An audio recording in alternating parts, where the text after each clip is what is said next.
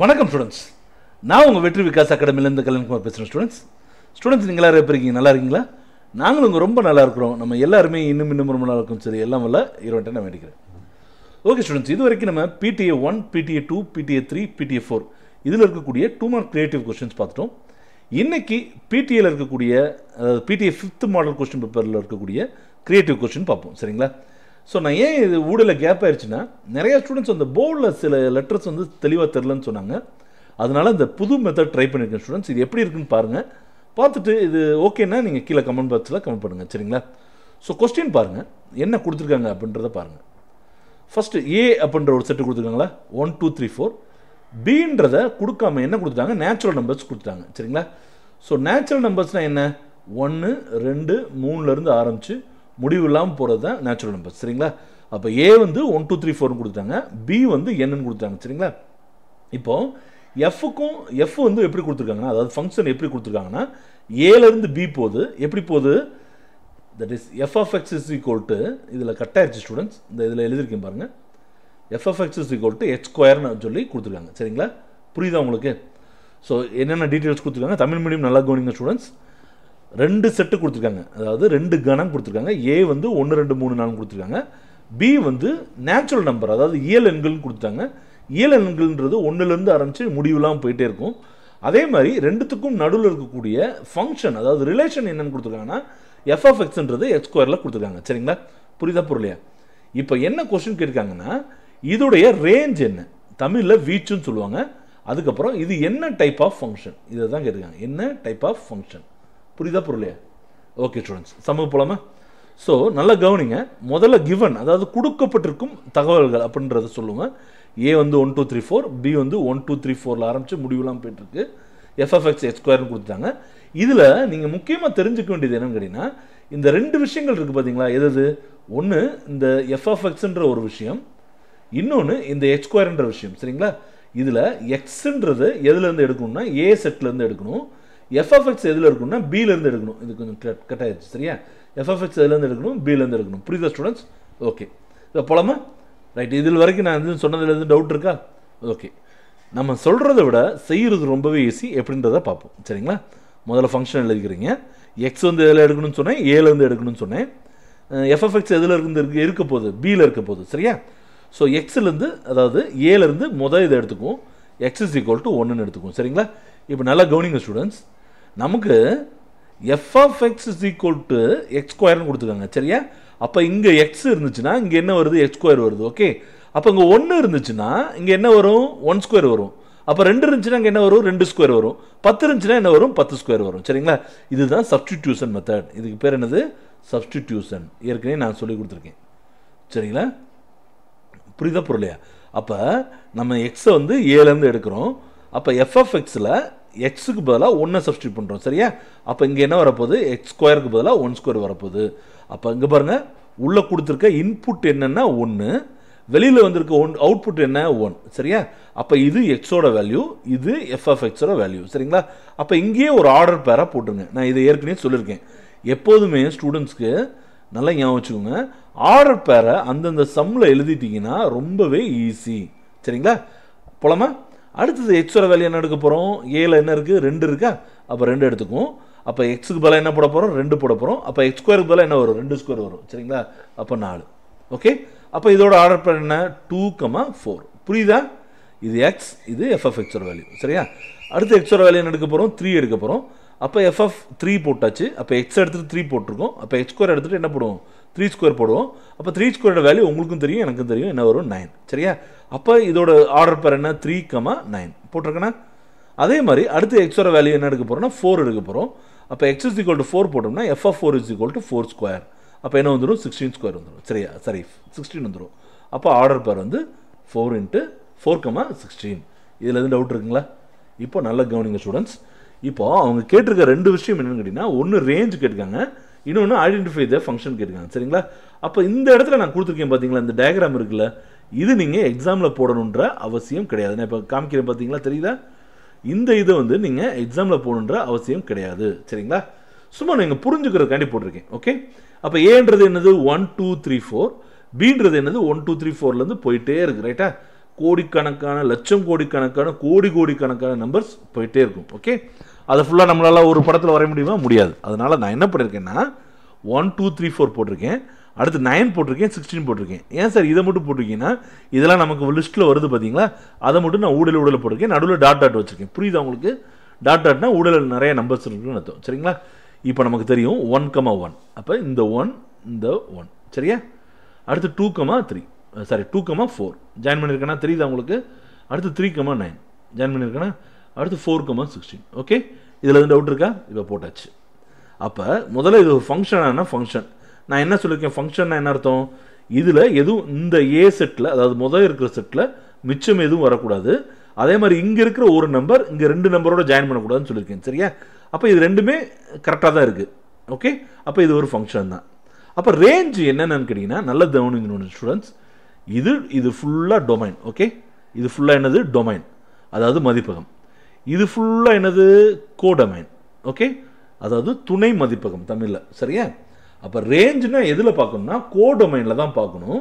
கோடொமைனில் எப்படி பார்ப்பீங்க அப்படின்னா, நல்ல கவனிங்க ஸ்டூடெண்ட்ஸ், யாரெல்லாம் ரிலேஷனில் இருக்காங்களோ அவங்கள மட்டும்தான் நம்ம ரேஞ்ச் எடுக்கணும்.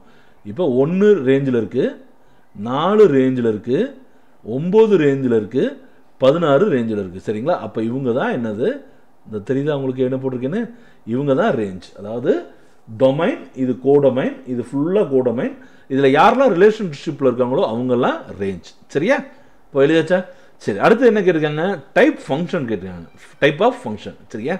இது எப்படி சார்னா ரொம்ப சிம்பிள். இங்கே பாருங்கள், இதை பார்த்தாலே தெரியுது. இதில் இருக்கிற ஒரு நம்பரும் இதில் இருக்கிற ஒரு நம்பரும் ஜாயிண்ட் ஆகுது, இதில் இருக்கிற நம்பரும் இதில் இருக்கிற நம்பரும் ஜாயிண்ட் ஆகுது, இதில் இருக்கிற நம்பரும் இதில் இருக்கிற நம்பரும் ஜாயிண்ட் ஆகுது, இதில் இருக்கிற நம்பரும் இதில் இருக்கிற நம்பரும் ஜாயிண்ட் ஆகுது. அப்போ நல்லா கவனிங்க, இதில் இருக்கிற ஒரு டேர்ம் அதில் இருக்கக்கூடிய ஒரே ஒரு டேர்மோட தான் ஜாயிண்ட் ஆகுது.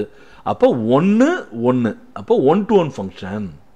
தட் இஸ் தமிழில் என்ன சொல்லுவோம்? ஒன்றுக்கு ஒன்றான சார்புன்னு சொல்லுவோம். சரிங்களா? ஓகே ஸ்டூடெண்ட்ஸ், ஸோ இந்த வீடியோ உங்களுக்கு புரிஞ்சிருக்குன்னு நான் நம்புகிறேன் ஸ்டூடெண்ட்ஸ். தயவுசெய்து இப்படி நடத்துறது எப்படி இருக்குன்னு நீங்கள் கொஞ்சம் சொல்லுங்கள். சரியா? Thank you students.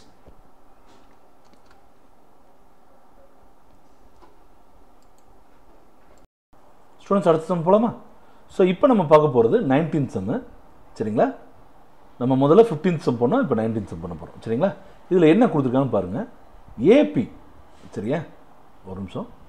ஏபி வந்து 21 18 15 கொடுத்துருக்காங்க. இந்த ஏபி போயிட்டே இருக்குது. ஏபின்னா என்ன? கூட்டுத்தொடர் வரிசை, அரித்தமெட்டிக் ப்ராக்ரஷன். சரிங்களா? ஸோ குறைஞ்சிக்கிட்டே போகுது பார்த்தீங்களா? அப்போ டி காமன் டிஃப்ரென்ஸ் கண்டிப்பாக மைனஸ் இருக்கணும். இதை புரிஞ்சுக்கோங்க. சரியா? இப்போ கொஸ்டின் எப்படி கேட்டிருக்காங்க? நான் இதில் கொஸ்டினே சுருக்கமாக தான் எழுதியிருக்கேன். என்ன கொடுத்துருக்காங்கன்னா டிஎன் வந்து -81 கொடுத்துருக்காங்க ஸ்டூடெண்ட்ஸ். இதில் என்னோட வேல்யூ கேட்டிருக்காங்க. அதாவது சிம்பிளாக சொல்லணும்னா -81ன்ற நம்பர் இந்த ஏபியில் எத்தனாவது இடத்துல இருக்குது அப்படின்னு கேட்டிருக்காங்க. சரிங்க? புரியுதா புரியலையா? -81 இந்த ஏபியில் எந்த இடத்துல இருக்குது அப்படின்றது தான் கொஸ்டின். சரிங்களா? அது மட்டும் கேட்காம இன்னொரு கொஸ்டின் கேட்டிருக்காங்க. Is Dhar any time 0 in this AB அப்படின்னு கேட்டிருக்காங்க. சரிங்க? லைட்டாக கட் ஆயிடுச்சு. அதாவது 0 இந்த ஏபியில் இருக்க முடியுமா அப்படின்னு ஒரு கொஸ்டின் கேட்டிருக்காங்க. சரிங்களா? ஆக்சுவலாக இது 2 மார்க்ஸ் சேர்த்து கேட்டிருக்காங்க. ஸோ இது ஒரு 5 மார்க் தான், ஆனால் 2 மார்க்கில் தான் கேட்டிருக்காங்க. சரிங்களா? ஸோ இப்படிப்பட்ட சம் கொடுத்தாலும் நம்ம செஞ்சுதாகணும், வேறு வழி கிடையாது. ஓகே, போலாமா ஸ்டூடெண்ட்ஸ்? ஸோ ஒரு ஏபி கொடுத்துட்டாங்க, 81 எத்தனாவது இடத்துல இருக்குதுன்னு கேட்டிருக்காங்க. இன்னொரு கொஸ்டின் 0 இந்த ஏபியில் தான் இருக்கான்னு கேட்டிருக்காங்க. சரிங்களா? ஓகே, ஸோ இந்த 0 பார்ட்டுக்கு போகிறதுக்கு முன்னாடி இந்த ஃபஸ்ட்டு கொடுக்க கொஸ்டினை செஞ்சிடுவோம். சரிங்களா? இப்போ நமக்கு என்னென்ன கொடுத்துருக்காங்க? A21ன்றதை இதுலேருந்தே கண்டுபிடிச்சாச்சு. டி அதாவது காமன் டிஃப்ரென்ஸ், தமிழில் பொது வித்தியாசம். அப்போ நான் எப்படி கண்டுபிடிக்கிறது? செகண்ட் டேர்ம்லேருந்து ஃபஸ்ட்டு டேர்மை கழிக்கணும் இல்லையா? அப்போ செகண்ட் டேர்ம் 18 - 21 இந்த மாதிரி நம்பர் கழிக்கும் போது கன்ஃபியூஸே ஆகாதீங்க ஸ்டூடெண்ட்ஸ். பெரிய நம்பர்லேருந்து சின்ன நம்பரை கழிச்சிருங்க. ஓகே, பெரிய நம்பர்லேருந்து சின்ன நம்பரை கழிச்சிருங்க. பெரிய நம்பரோட சிம்பிள் போட்டுருங்க. சரியா? அப்போ 21லேருந்து 18 கழிச்சிங்கன்னா 3, பெரிய நம்பரோட சிம்பிள் வந்து மைனஸ். ஓகே, ஸோ டிஎன் கொடுத்துட்டாங்க. சரியா? போலாமா ஸ்டூடெண்ட்ஸ்? இப்போ டிஎன் ஃபார்முலா நம்ம எல்லாருக்குமே நல்லா தெரியும். என்ன formula? TN is equal to a + n - 1 × d. சரிங்களா? இதுக்கு என்னுக்குன்னு தனியாக ஒரு ஃபார்முலா இருக்குது. n is equal to l - a / d + 1. அந்த ஃபார்முலா நான் சப்ஸ்டியூட் பண்ணல, இந்த ஃபார்முலாவே நான் இதை பண்ண ட்ரை பண்ணியிருக்கேன். ஏன்னா நீங்கள் அதை வேறு மனப்பாடம் பண்ணணும் இல்லையா? அதுக்காக. சரிங்களா? ஸோ சம் போலாமா ஸ்டூடெண்ட்ஸ்? நல்லா கவனிங்க. இப்போ தான் நீங்கள் தெளிவாக கவனிக்கணும். ஓகே, இப்போது நல்லா கவனிங்க. ஏ இருக்கா? இங்கே என்ன இருக்குது? ஏக்கு பதிலாக 21 இருக்குது. சரியா? அப்போ ஏவை எடுத்துகிட்டு 21 போடணும். n நமக்கு தெரியுமா தெரியாது சரிங்களா அது அப்படியே வச்சுக்கணும் d நமக்கு தெரியுமா தெரியும் என்னது -3 இங்க புரியுதா அப்ப d க்கு பதிலா -3 போடுவீங்க a க்கு பதிலா 21 போடுவீங்க அப்ப tn க்கு பதிலா யாரை போடுவீங்க சார் அப்படினா இங்க இருக்கு பாருங்க -81 போடுவீங்க சரியா அப்ப a க்கு பதிலா 21 d க்கு பதிலா -3 tn -81 போட்டுருவீங்களா போலாமா சம்முக்கு சரி நல்லா கவனிங்க ஸ்டூடண்ட்ஸ் இப்போ இந்த tn க்கு பதிலா -81 போடணும் அதை நான் இதை எடுத்துட்டு போடாம இதுக்கு நேரா ஈக்குவலா இந்த சைடு போட்டுருக்கேன் -81 சரியா இதுல எதுவும் டவுட் இருக்கா அடுத்து இந்த a இருக்கு பாத்தீங்களா இந்த a க்கு பதிலா என்ன போடணும் 21 போடணும்ல அப்ப a க்கு பதிலா 21 போட்டேன் அடுத்து n ஓட வேல்யூ நமக்கு தெரியாது சோ n - 1 அப்படியே இருக்கட்டும் அடுத்து d ஓட வேல்யூ என்னது -3 போட்டேன் சரியா ஓகே ஸ்டூடண்ட்ஸ் நல்லா கவனிங்க நான் இந்த -3 க்கு ஏன் பிராக்கெட் போட்டுருக்கேன்னா -3 க்கு பிராக்கெட் போடலனா இங்க பாருங்க கீழ பாருங்க n - 1 இப்படி இருக்கு வெறும் -3 அப்படியே போட்டேன்னா இங்க பாருங்க இதுல இருந்து இத கழிக்கிற மாதிரி ஆயிடும் சரிங்களா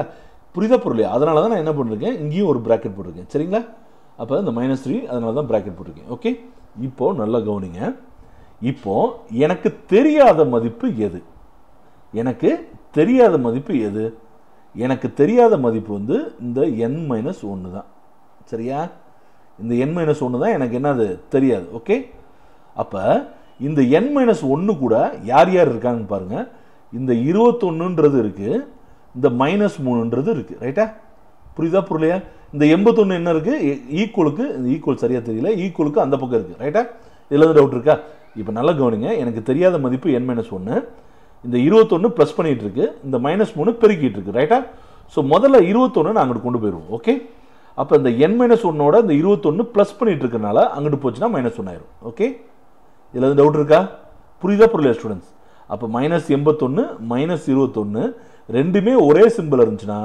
கூட்டி அதே சிம்பல் போட்டுருங்க என்னது -102 புரியுதா புரியலையா ஸ்டூடண்ட்ஸ் ஓகேங்களா இதுல எதுவும் டவுட் இருக்கா ஓகே புரிஞ்சுச்சா இப்போ நான் ஏற்கனவே இங்க பாருங்க வேற வேற சிம்பல் இருந்தா பெரிய நம்பர்ல இருந்து சின்ன நம்பர் கழிச்சு பெரிய நம்பரோட சிம்பல் போடுங்க ஒரே சிம்பல் இருந்துச்சுனா ஆட் பண்ணி அதே சிம்பலை போட்டுருங்க ரைட்டா இவ்வளவுதான் ரொம்ப சிம்பிள் ஓகே இப்போ ஒரு வேலையை முடிச்சாச்சு அடுத்து இந்த n - 1 ஓட இந்த -3 என்ன பண்ணிட்டு இருக்குன்னா மல்டிப்ளை பண்ணிட்டு இருக்கு நடுவுல மல்டிப்ளை தான இருக்கு அப்ப அங்க போச்சுனா என்ன ஆயிரும் டிவைட் ஆயிரும் டிவைட் பண்றோமா சோ இந்த -3 அங்க வந்துச்சுனா -102 டிவைடட் பை -3 வந்துரும் சரியா அப்ப மைனஸ் கேன்சல் பண்ணுங்க அடிச்சு கொடுத்தா என்ன வருது 34 வருது புரியுதா புரியலையா அப்ப நமக்கு என்ன கிடைச்சிருக்கு n - 1 = 34 வந்துருச்சு சரியா அப்ப இந்த -1 அங்க போச்சுனா என்ன ஆயிரும் +1 ஆயிரும் அப்ப ஆட் பண்ணா என்ன வந்துருது 35 வந்துருது இதுல எதுவும் டவுட் இருக்கா அப்ப நமக்கு என்ன புரிஞ்சிருச்சுனா -81ன்றது 35வது இடத்துல இருக்கு இந்த ஏபில 35வது இடத்துல இருக்கு புரியுதா புரியலையா ஓகே ஸ்டூடண்ட்ஸ் அடுத்த வீடியோ அடுத்த பாட்டு பாத்துறோமா இங்க பாருங்க ஒரு இது புரிஞ்சிருச்சு உங்களுக்கு டவுட் இருக்குனா தயவு செய்து கமெண்ட் பாக்ஸ்ல கமெண்ட் பண்ணுங்க அதே மாதிரி அதுக்கு மேலே டவுட் கிளியர் ஆகலனா வாட்ஸ்அப்ல கூட நீங்க இது பண்ணுங்க சரியா அடுத்து பாருங்க இது 0வான்னு கேக்குறாங்க 0 இந்த ஏபில இருக்கா இதான இந்த question is there any term 0 in this AP சரியா சோ நல்ல கவனிங்க இதே மாடல்ல தான் இத செய்ய போறோம் எப்படி சார் சார் இங்க 81 எந்த இடத்துல இருக்குன்னு கேட்டிருக்காங்க நீங்க என்ன கண்டுபிடிச்சிருக்கீங்க இங்க 0 இருக்கா இல்லையா தான சார் கேட்டிருக்காங்க அதுக்கு எப்படி சார் நீங்க என்ன கண்டுபிடிப்பீங்கன்னா ஒரு விஷயம் நல்லா ஞாபகம் வச்சுங்க ஸ்டூடண்ட்ஸ் n எப்போதுமே மைனஸ் நம்பரா இருக்காது நல்லா ஞாபகம் வச்சுங்க n வந்து எப்படி இருக்காது மைனஸ் நம்பரா இருக்காது அதே மாதிரி n வந்து எப்போதுமே ஃபிராக்ஷனா இருக்காது n வந்து எப்படி இருக்காது ஃபிராக்ஷனா இருக்காது புரியுதா அப்ப n மைனஸ் நம்பர்ல வராது ஃபிராக்ஷன்ல வராது டெசிமல் பாயிண்ட்லயும் வராது இந்த இப்படியும் வராது n = 1.35 இப்படினும் வராது அப்ப n வந்து ஒரு பாசிட்டிவ் இன்டிஜரா தான் வரும் அப்படி வந்துச்சுனா அந்த குறிப்பிட்டிருக்க நம்பர் அதாவது 0ன்ற நம்பர் இருக்குன்னு அர்த்தம் சரிங்களா சப்போஸ் n வந்து நெகட்டிவாவோ இல்ல ஃபிராக்ஷனாவோ இல்ல டெசிமல் பாயிண்டாவோ வந்துச்சுனா இந்த 0 இந்த ஏபில இல்லன்னு அர்த்தம் புரிஞ்சிட்டீங்களா புரியுதா புரியலையா அப்ப நம்ம சம் பெறலாம் நல்லா கவனிங்க அப்ப 21 இதே ஃபார்முலா தான் நம்ம ஏற்கனவே ஃபார்முலா எழுதணும்னால எழுதல a வந்து சப்ஸ்டிட்யூட் பண்ணிட்டேன் 21 இது வந்து a d வந்து -3 ன்னு தெரியும் சரிங்களா n இந்த n தான் கண்டுபிடிச்சிருக்கோம் அந்த 0 க்கு n கண்டுபிடிக்கல அதனால அப்படியே இருக்கு ரைட்டா இதுல எந்த டவுட் இருக்கா இங்க tn என்ன எடுத்துறோம் 0 எடுத்துறோம் ஏன்னா இங்க 81 க்கு n கண்டுபிடிச்சோம் இங்க 0 க்கு n கண்டுபிடிக்கிறனால tn அப்படி எடுத்துறோம் சரியா அப்போ ஃபஸ்ட்டு ஸ்டெப் என்ன, இந்த ப்ளஸ் 21 அங்கிட்டு போச்சுன்னா என்ன ஆயிரும், மைனஸ் 21. இதில் எதுவும் டவுட் இருக்கா? அடுத்து இந்த -3 மல்டிப்ளை பண்ணிட்டு தானே இருக்குது, அப்போ அங்கிட்டு போச்சுன்னா டிவைட் ஆயிரும். அப்போ டிவைட் ஆயிடுச்சுன்னா 7 வந்துடும். இதில் எதுவும் டவுட் இருக்கா? அப்போ n-1 = 7னா -1 அங்கிட்டு போச்சுன்னா என்ன ஆயிரும், 7 + 1 தானே வரும். அப்போ 8ன்னு கிடச்சிடும். சரிங்களா? அப்போ n வந்து எப்படி வந்துருச்சு, ப்ளஸ் இன்டிஜராக வந்துருச்சு, +8 வந்துருச்சு. அப்போ நெகட்டிவாகவும் இல்லை, ஃப்ராக்ஷன்லையும் இல்லை, டெசிமல் பாயிண்ட்லையும் இல்லை. எப்படி இருக்குது, ஒரு முழு நம்பராக இருக்குது. அப்போ இதுலேருந்து என்ன தெரியுதுன்னா 0 இஸ் த டேர்ம் இன் ஏபின்னு தெரியுது. ஏபியில் 0 என்பது ஒரு உறுப்பாகுன்றது தெரியுது. இதில் எதுவும் டவுட் இருக்குங்களா? ஓகே ஸ்டூடெண்ட்ஸ், அடுத்த வீடியோவில் நம்ம சீக்கிரமே சந்திப்போம். நன்றி, வணக்கம்.